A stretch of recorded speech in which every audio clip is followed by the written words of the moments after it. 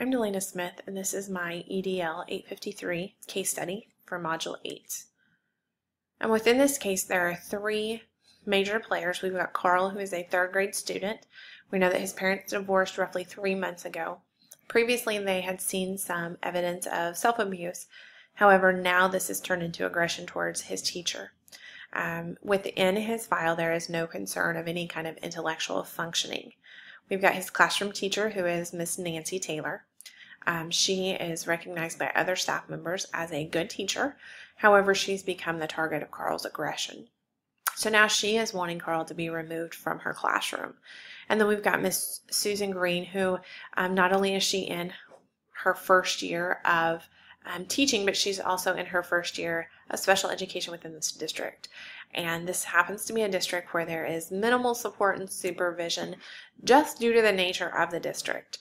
It's multiple buildings with a single superintendent who then travels around working to visit each district once within the week. Resources are shared across the various buildings, which then can make it a little trickier to get those right resources with the right building on a regular basis.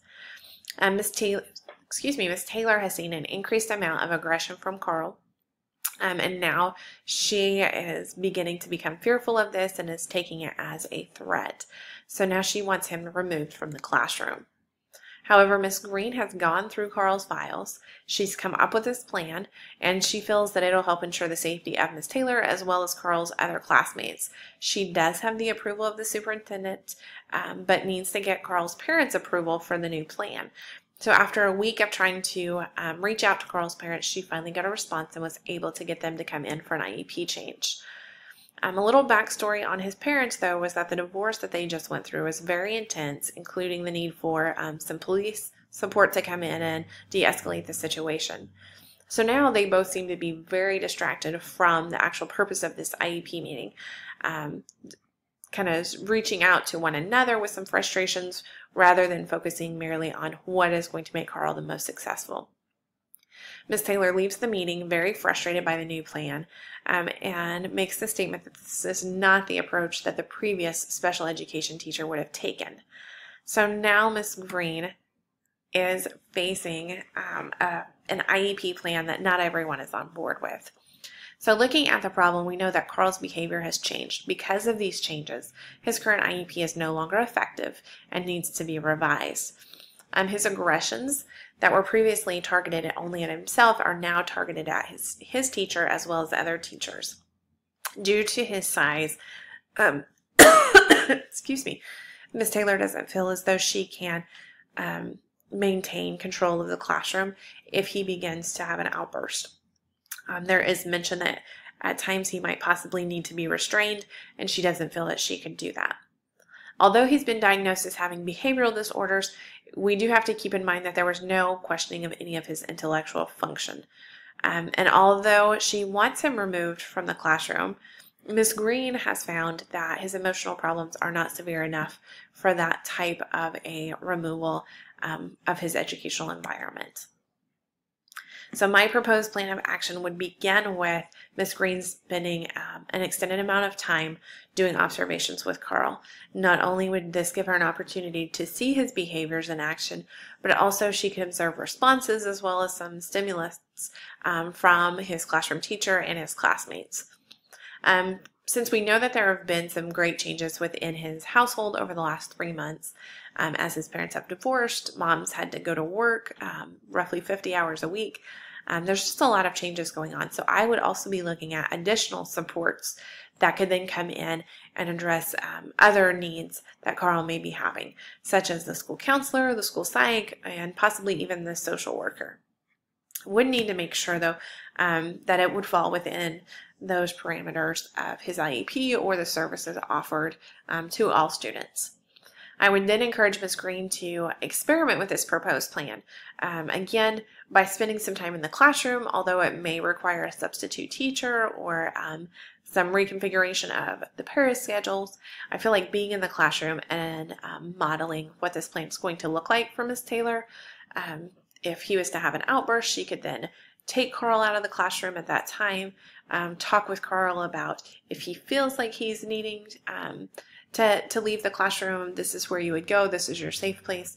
Those kinds of things would then help that transition to move more smoothly.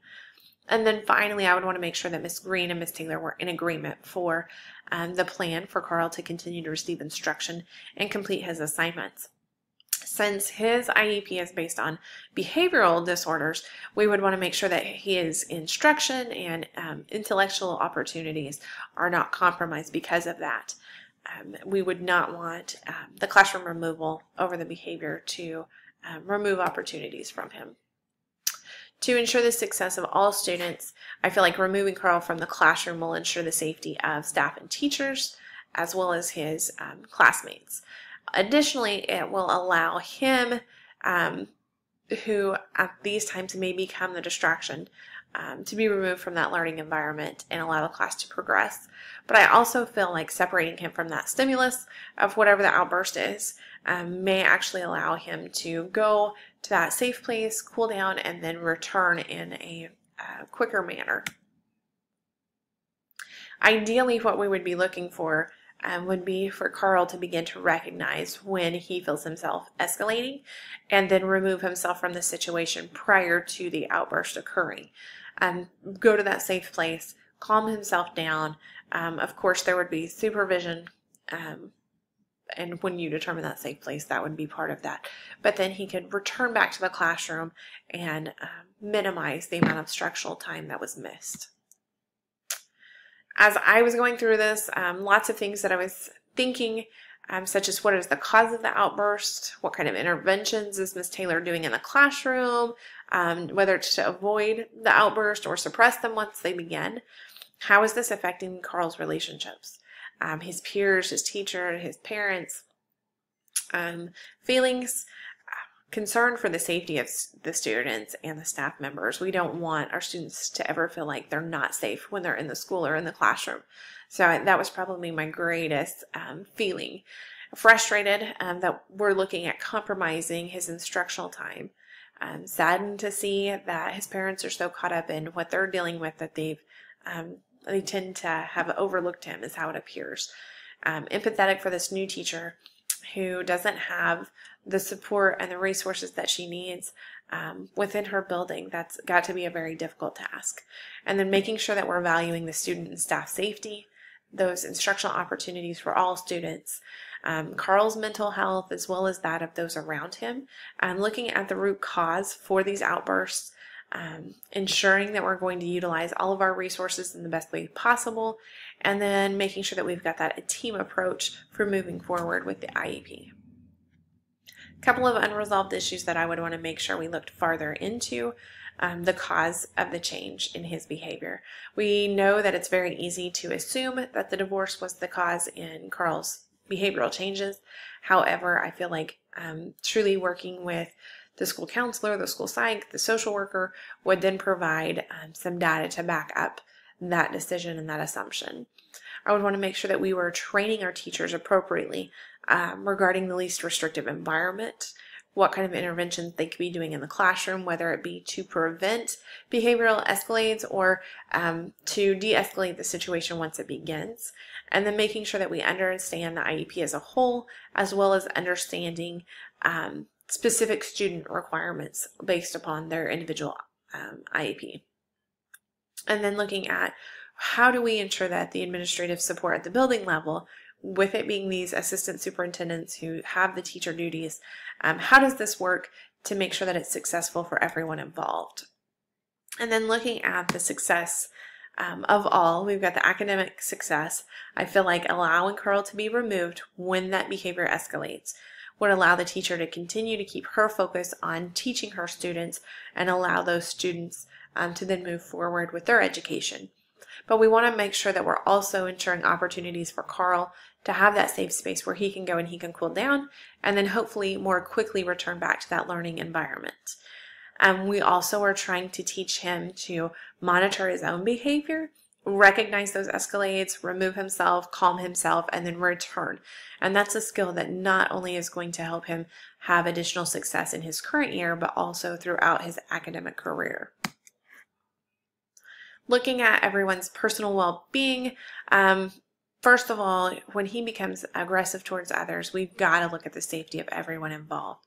So I feel that removing him during those times would then reassure the students and staff members that they are safe. I feel that pairing Carl with additional services will then provide him the support that he needs to ensure emotionally he's getting that support that he needs. Miss Green, if she is spending time in the classroom, that would provide support to Miss Taylor.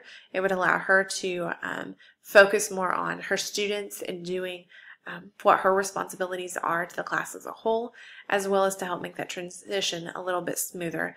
And then finally, if we could remind Mr. and Mrs. Hughes of the purpose of those IEP meetings, kind of refocus their attention a little bit on Carl and the support that he needs. Hopefully it would provide a little more support at home for him as well. And then enhancing the instructional capacity, we want to make sure that removing Carl from the classroom helps to alleviate some of those tensions. We want to make sure that we're building positive relationships between Carl and his peers, as well as Carl and Mrs. Taylor. We want that learning experience within the classroom to be as positive as possible. And providing an alternate learning environment when he leaves to go to that safe place, we want to make sure that he is not losing out on instruction. So there needs to be a plan in place for how he will continue to receive instruction once he leaves the classroom. Making sure that we're modeling and supporting. I feel like Miss Green could then ease those concerns of Miss Taylor by allowing her focus to remain on her students, and Miss Green to kind of show her how this modification would work in the classroom for Carl, and eventually transitioning some of that recognition and responsibility for his behavior back to Carl, so that he can not only be more successful in 3rd grade, but also in the years to come. So I feel like overall there's a lot of different aspects within this case. I feel like Miss Green has done an excellent job of researching, making sure that she's meeting the IEP requirements, but at the same time not compromising the learning situation for Carl. I think it's important to make sure that everyone is on the same page though. Moving forward, we want everyone, including the classroom teacher and the parents and the administrators, to be supportive of this plan so that when issues do arise, the team can come back, reconvene, and make good decisions that are going to help increase Carl's success in the classroom. So thank you very much.